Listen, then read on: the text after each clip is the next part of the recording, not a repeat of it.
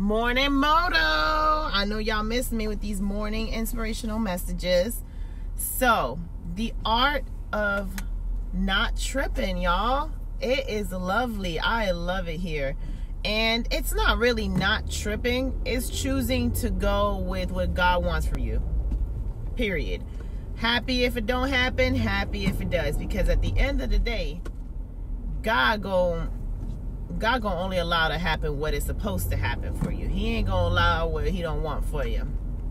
And I don't know if you noticed that sometimes we push for certain things because we are under the impression that that's what's best for us or that's what we want.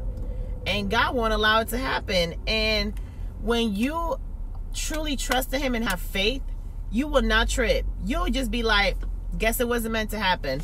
And you'll be better off without. I hope that you guys continue to have faith